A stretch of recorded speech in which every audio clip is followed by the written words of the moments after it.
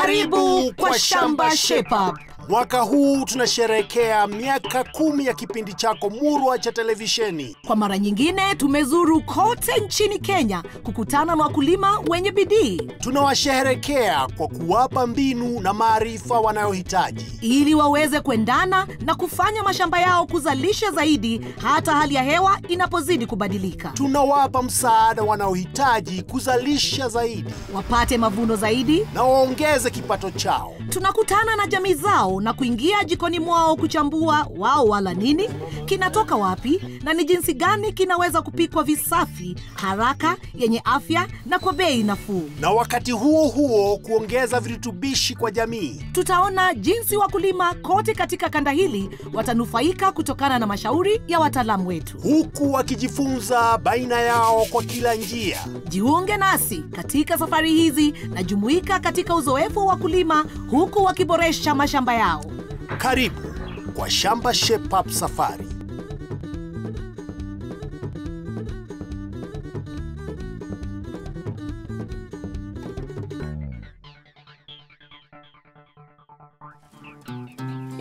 Karo, unawaza vile mimi nawaza? Yaani tu hii shamba ni kubwa. Angalia mahindi mzuri tena maridadi kabisa. Nimeona na unajua hii mahindi ni imekushinda na urefu. Naona hivyo. Toni, hapa tuna kazi kweli. Wacha tafute mkulima alafu tujue mengi.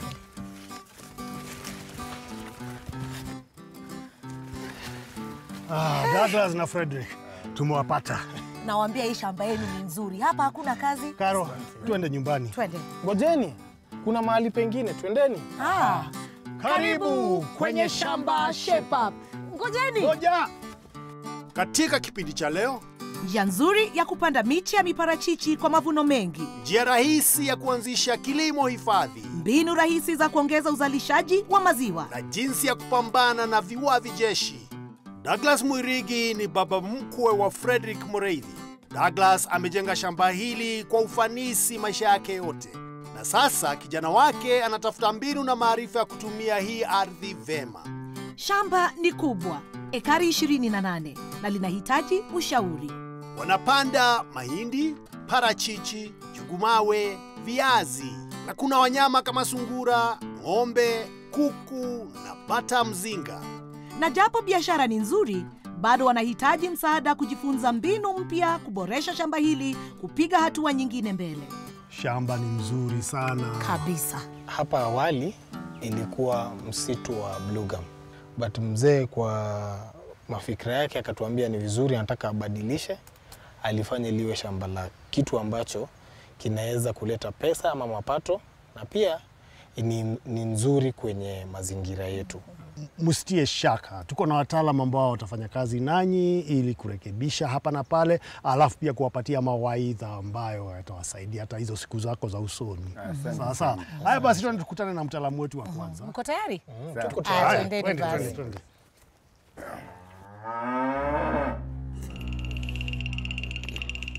Frederick. Ndio. Shamba mzuri kweli. Asante. Sasa wacha nikuulize, ulianza kupanda parachichi au avocado siku gani? Tulianza kupanda avocado miaka 2 ama 3 hapo. Na kwa nini ukaonelea ufanye ukulima wa parachichi? Ni friendly kwa environment na pia inaleta mapato mazuri. Na sasa ukipanda parachichi ulikuwa unapanda na jinsi gani? Jinsi ya kiasilia ya Kimeru. Ndio gani hiyo? Tunda ambalo ni lizuri, alafu ukipata ni lizuri, unachukua ile mbegu yake, kisha unaiweka kwenye udongo, unalitunza mpaka limee. Haya basi, sasa leo utakutana na mtaalamu ambaye atatupeleka hatua kwa hatua jinsi ya kutunza na pia kupanda mbegu mzuri ya parachichi. Maneno mazuri. Yeah. Basi twende tukutane na yeye. Sawa. Haya, twende. Hapo. Mtaalamu wa leo ni Bridget Mwangi kutoka Avocados, kiwanda kikubwa nchini Kenya cha kuzalisha mafuta ya parachichi kilichopo Murang'a. Avocados inafanya kazi kwa karibu na shirika la mmea na utafiti wa chakula kutoka New Zealand, ambalo linawezesha wakulima kupanda parachichi zenye kiwango bila magonjwa na hivyo kuongeza mavuno yao. Hebu elezea mtaalamu, hapo awali ulikuwa unapanda parachichi zako au avocado vipi?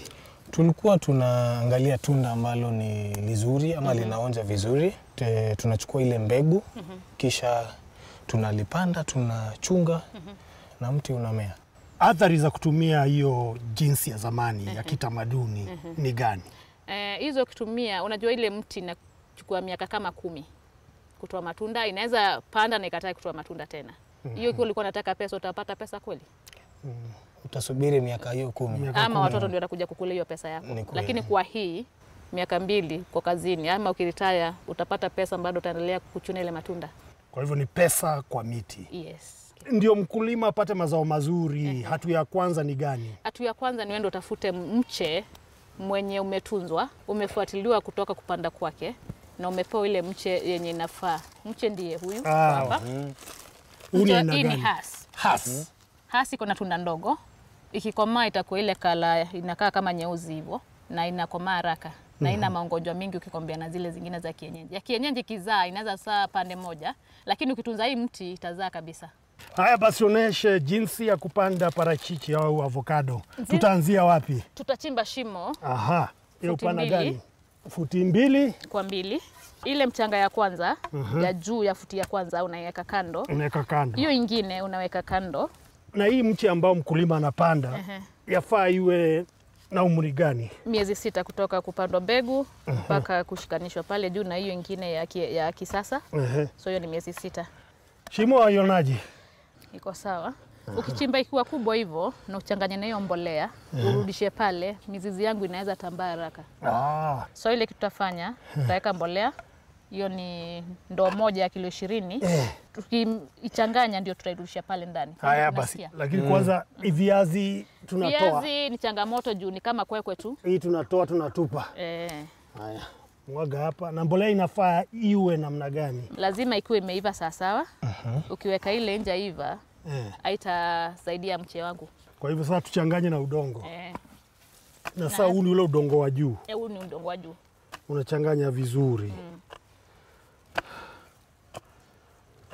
Ulikuwa unatumia jinsi zamani? Hapo kwa mbolea, awali tulikuwa tunaweka kwenye shimo, tulikuwa tukichanganya. Ukiweka kwa shimo nayo itakuwa na changamoto juu kuichanganya itakuwa na changamoto. Kwa hivyo ile mbolea ikikataa kushikana mzuri itachoma mti yangu. Kuchanganyia nje ndio ishike vizuri. Sasa mchanga yangu unaanza nirudishia pale udongo yangu. Ukitoa hizi viazi hapa, mbegu ya viazi. Hii itakuwa kama kwekwe. Ukimaliza hivyo, unachukua mmea wangu, unakata hii karatasi na unachunga udongo wangu usimwagike. Tena hizi na si kutupa, unaweka kwa mahali pazuri, unaweza choma. Unachimba na mkono wako. Unaweka. Unahakikisha umesindilia kidogo. Unaitengenezea kitu kama kakuweka maji wakati kuna ukame. So wakati wa ukame naangiza mkulima niwekee maji. Na unajua kuchota maji ni ngumu, unatumia kibuyu, unaweka hivyo. So hii inaweza enda wiki moja. Lita 5 ni ya wiki moja. Ni ya wiki moja. Na hivi ndivyo jinsi ya kupanda miche yako ya miparachichi. Chimba shimo futi 2 kwa 2. Tenganisha udongo wa juu kutoka kwenye udongo wa katikati ardhini kwa kuchimba. Changanya udongo wa juu na samadi vizuri. Tumia ndoo 2 za samadi kwa kila mche. Hakikisha unachanganya samadi nje ya shimo ili changanyike vizuri na udongo. Kisha jaza shimo kwa udongo uliochanganywa. Kisha toboa katikati ya shimo kutumia mkono wako. Chukua mche na weka ndani ya shimo. Jazia shimo kuzunguka mche kwa udongo na shindilia udongo kuzunguka mche. Kama unapanda msimu wa kiangazi, hakikisha kwamba unamwagilia mche wako maji lita 5 kila wiki. Haya basi, tuzungumzie nafasi kutoka mche moja hadi mwingine. Bridget aliendelea kueleza kwamba unatakiwa kupanda miche ya miparachichi mita 5 kati yazo. Hali kadhalika mshororo kutoka mshororo. Sasa Douglas na Frederick wataweza kuotesha bustani nzuri ya miparachichi. Muda kuona jinsi kilimo hifadhi kinaweza kuboresha shamba hili. Josephat ni mtaalamu wa kilimo hifadhi kutoka Pafid. Kilimo hifadhi kina mbinu 3. Mbinu ya kwanza ni kutosumbua udongo. Unaguza tu mchanga yako mahali unaweka mbegu na fertilizer peke yake. Ukiangalia hapa, unaona kama Frederick amesumbua udongo wake. Ukiangalia hapa utaona hapa kila mahali mchanga imeguzwa na iko loose, imeachana. Hiyo ni kumaanisha hii udongo imesumbuliwa. Na hiyo ni kumaanisha kukinyesha tu mvua kidogo, mchanga yake ama udongo yake yote utaipata kwa mto. Kitambo mito ilikuwa na maji safi. Na saa hii ni kama umekorogea rangi ndani. Kwa hivyo bwana Frederick anafaa kutengeneza shimo lake pahali ambapo anapanda mbegu. Ukweli. Shimo nalo basi mkulima atalichimba namna gani? Kuna mkulima ambaye hana tingatinga, hana ng'ombe, na hana uwezo wa tingatinga na hana uwezo wa ng'ombe. So ndio tunasema mkulima wa kawaida ndio tunamuhimiza atumie jembe, lakini usitumie kusumbua mchanga yote. So unatumia tu kutengeneza shimo ambalo tunaita basin. Mahali utaweka tu mbegu na fertilizer. Kwa hivyo nataka kumaanisha kwamba shamba kama liko kwa mteremko, unachimba shimo ukielekea pande nyingine. Usitengenezee maji jia pia ya kuteremka kwenda kwa mto. Kwa sababu unataka kuitunza hiyo maji yako na udongo yako. Josephat aliendelea kueleza kwamba ili kupata manufaa kamili kutokana na usumbufu wa udongo wa kadri, lazima uache nafasi sahihi. Kwa kutumia jembe la mkono, chimba shimo kama kibeseni. Chimba kina cha sentimita 20 kwa 35. Upana wa shimo liwe usawa na upana wa jembe lako. Kwa hivyo ikiwa kidogo ndio muhimu zaidi. Jembe ndogo haitasumbua udongo. Hakikisha unavunja udongo uliokauka wakati unapolima, kwani udongo huu utazuia mizizi yako isikue vyema. Hiyo ni jinsi moja, hiyo ni sheria moja. Kuna sheria nyingine? Kuna sheria nyingine, na ili mkulima paze kuelewa mzuri, nitaomba tuteremka pale chini ili haijionee kwa macho ili muingie vizuri. Sawa. Mabaki ya mimea yana umuhimu wote kwenye shamba. Hakika Frederick, hilo ndiyo sheria ya pili ya hii kilimo. Baada ya kufuna, usitoe mabaki yote ya mimea kutoka kwa shamba. Unapaswa kuyaacha kwa shamba yako. Ukiangalia hii udongo, mahali ambao kuna mabaki ya mimea, tunaweza iguza tu usikie. Ukichukua hii ingine ambayo haina mabaki ya mimea, utaona kuna tofauti mingi. Kwanza tunaanza na kunusa. Ukinusa hii na hii ingine, utasikia kuna tofauti. Hii ni kumaanisha hapa kuna uhai. Hapa hakuna uhai. Pia ukiachilia hivi kidogo, utaona mahali hakuna mabaki ya mimea, mchanga ni loose, inaenda tu na upepo. Lakini imeshikana mzuri. Kama ugali. So maji yako haiende. Ndio maana tunasema ikiwa hii uzuri iko hapa, ukiweka kwa shamba yako yote, inamaanisha shamba yako yote itakuwa hivi. Kukinyesha mvua kidogo, maji yako na mchanga yako haitaenda chini. Na pia bado kwa shamba yako, hiyo baada ya kuoza, itakutengenezea mbolea kwa shamba yako na shamba yako itakuwa na rutuba. Kanuni la 3 la kilimo hifadhi ni kubadilisha mazao. Usipande mmea huo kwenye shamba lako mwaka nenda mwaka rudi. Kwa mfano, badilisha maharagwe na mahindi na viazi. Kubadilisha mazao kunazuia wadudu na magonjwa kukolea kwenye udongo. Pia inasaidia kusawazisha virutubisho. Kinachofuata baada ya mapumziko, natembelea shamba la Douglas na Frederick la wanyama. Na naelekea kaunti ya Kisumu kuona jinsi wakulima wanavyokabiliana na uvamizi wa viwavi jeshi.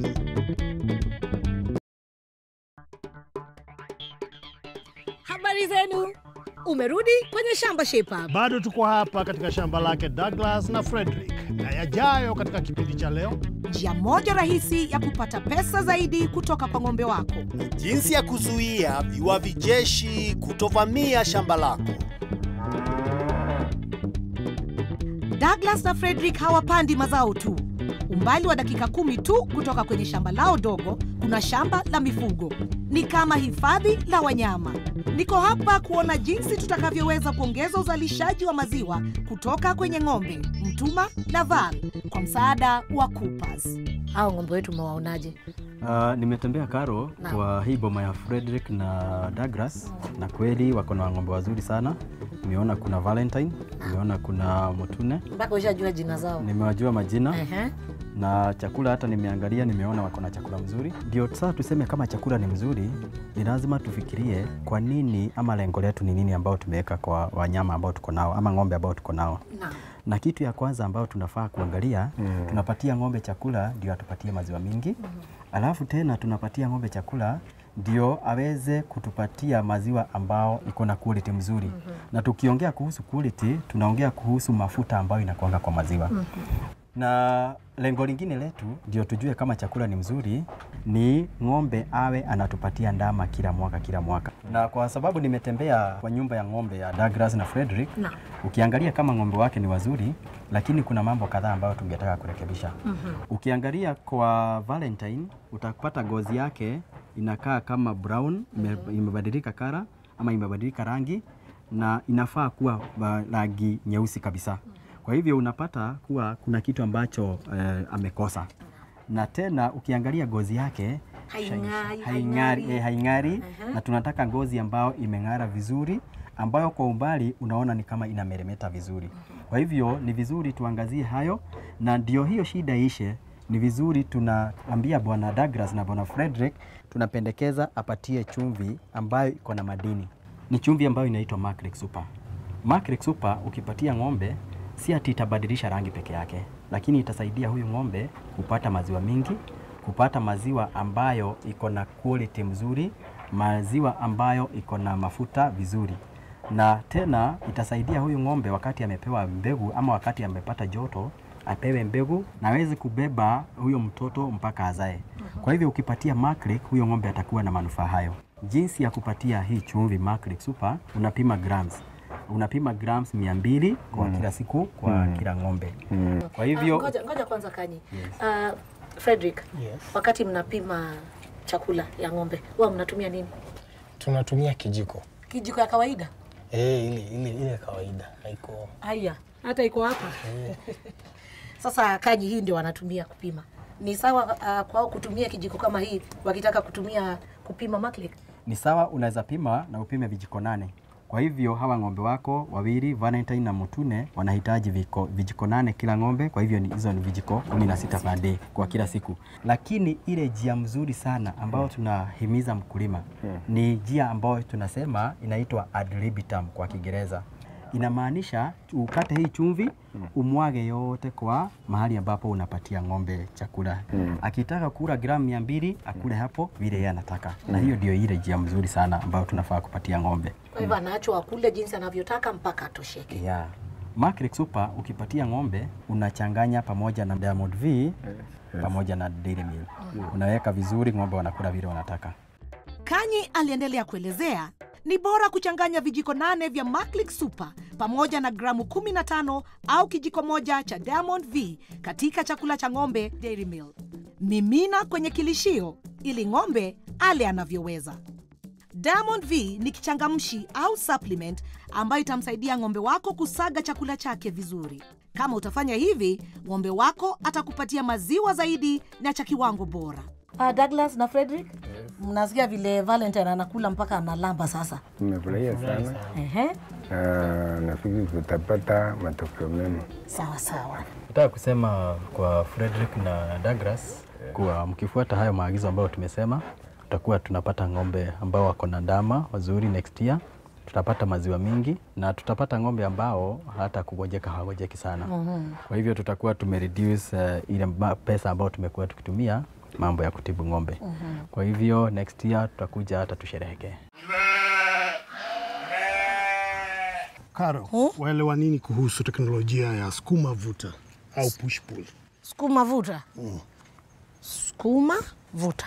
Karo. Sukuma vuta. Karo, Sukuma. Nilienda kwa mtaalamu ambaye anajua mengi kuhusu teknolojia ya sukuma vuta, push pull. Sukuma vuta. Kenya imevamiwa na viwavi jeshi. Wakulima hapa Kenya wamekuwa wakitoa taarifa kuhusu shida ambazo zinaletwa na wadudu haribifu wanaoitwa viwavi jeshi tangu mwaka wa 2017. Kiwavi jeshi ni mdudu mharibifu sana. Anakula na kuharibu hadi mimea 100% pamoja na mazao kama mahindi. Mpaka kufikia mwaka wa 2016, viwavi jeshi walikuwa wameripotiwa kaskazini na kusini mwa Amerika tu. Hata hivyo, kufikia Januari mwaka wa 2016, mdudu huyu alikuwa amenakiliwa au kuonekana nchini Nigeria. Sasa kiwavi jeshi amefika zaidi ya nchi 40 za Afrika pamoja na Kenya na anaharibu mashamba yote ya mahindi. Kwa kweli wakulima wanahitaji msaada kukabiliana na huyu mdudu. Niko hapa Isipe, kituo cha Mbita, kaunti ya Homa Bay, ambako utafiti unafanyika wa jinsi ya kuwatambua na kupambana na kiwavi jeshi. Hebu tukutane na mtaalamu mkuu Dickens Nyagol kujua mengi zaidi. Wakulima wa sehemu hizi zetu za Kenya wanafanya nini kujikinga na viwavi? Wakulima wanajaribu kila mbinu. Kwanza wanaweka hata jivu kwa mahindi, wanamwagilia kwa roho ya mahindi. Alafu saa zingine wanachukua hizi sabuni wanaweka kwa maji, alafu wananyunyisa kwa mahindi. Sabuni gani? Sabuni kama Ariel ama Omo. Sabuni ya kuosha nguo. Na hayo yote haifanyi kazi.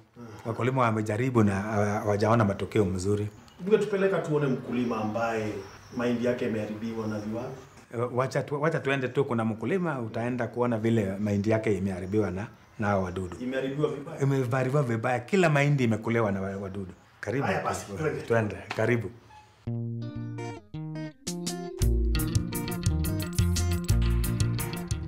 Mayai ya kiwavi jeshi yanatagwa na mabuu kama kipepeo hivi, na mara nyingi utaipata chini ya majani karibu na shina la mmea. Yanaweza kufunikwa na magamba ambayo inaonekana kama uzi wa pamba.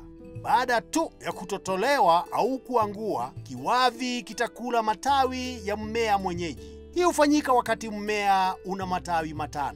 Dalili moja mkulima anatakiwa kuangalia ni madoa ya wazi kwenye majani kama haya. Yanaitwa madirisha. Kiwavi kilichokomaa ni rahisi kukiona. Wana mistari 3 ya njano sehemu ya mgongoni na alama ya herufi ya ikiangalia chini kwenye kichwa chake. Pia kuna madoa 8 meusi kwenye mkia wake. Kiwavi jeshi anapenda sana kula majani. Hii inamaanisha ukuaji mbaya au duni na kuzuia gunzi la hindi kuota. Kiwavi kilichokomaa kitaanguka kwenye ardhi na kujificha chini ya udongo ambako kinakuwa kiruirui au pupa. Baada ya siku 12 mpaka siku 14, mabuu inatoka kwenye pupa au kiruirui. Kisha mchakato wa kizazi kingine kinaanza mara nyingine. Nondo ama buu la kike kina nguvu ya kupeperuka na kuenea kwa haraka sehemu kubwa. Anaweza kuishi wiki 2 mpaka wiki 3 kabla ya kufa na kutaga mayai 1000 katika kipindi hicho. Kuona uharibifu ambao unafanywa na kiwavi jeshi, Dickens amenileta kukutana na Titus, mkulima katika kaunti ya Vihiga. Sasa uliamka siku moja ukienda kukagua shamba lako ukakuta nini? Hebu tuelezee. Wakati nilikuwa na mimea kwa shamba, sasa kuenda kuchunguza vizuri nikapata uharibifu. Imetobolewa sehemu. Sasa hii nimeona ni kama wadudu. Na sasa ulifanya nini? Ulichukua hatua gani? Nilijaribu kuangalia dawa. Nilikuja nikaweka. Wakati niliweka nikaona tofauti. Baada ya wiki 2-3 kwenda kuangalia tena nikaona bado tena ile matawi ilikuwa imetoka mpya bado inakuliwa. Ukashindwa tena kumeendaje? Bwana Dickens, mkulima katika shamba lake ataangalia nini kwa kina kabisa ndio hakikisha ya kwamba zao lake liko salama kutokana na viwavi jeshi? Mkulima akiona matawi ya mahindi imeanza kutobolewa hata kama ni kidogo, anajua viwavi jeshi wameanza kuvamia shamba lake. Kwa hivyo huyu ndio kiwavi sasa. Hii ndio kiwavi sasa. Ndio inaonekana hapa ndio inaonekana hapa ndio. Bwana Titus, sasa nakuambia hii mwaka sasa ndio tumeiona sasa. Mwaka jana ilikuwa kidogo. Sasa saa hii inaonekana hii inaendelea kuongezeka. Wadudu wanaendelea kutaga mayai. Utapata wale changa, utapata ile imekomaa imekuwa kubwa kama hiyo uliona. Iko katika kiwango gani sasa? Iko kwa kiwango wa 5 kwa kukua kwa hizi viwavi. Hapa ndio inaharibu mahindi kabisa. Kwa sababu saa hii imekuwa kubwa, inakula mingi. Akitoka hapo inafika tisha, alafu inakuwa pupa. Alafu wanaanza mzunguko inaanza tena. Kupambana na kiwavi jeshi Unaweza kupanda mkunde wa desmodium katikati ya mahindi yako, nyasi za nepia au bracharia kuzunguka shamba lako. Hii ni mbinu inayoitwa push pull. Jiunge nasi wiki ijayo kujua mengi kuhusu viwavi jeshi, au wasiliana moja kwa moja na Isipe kwenye nambari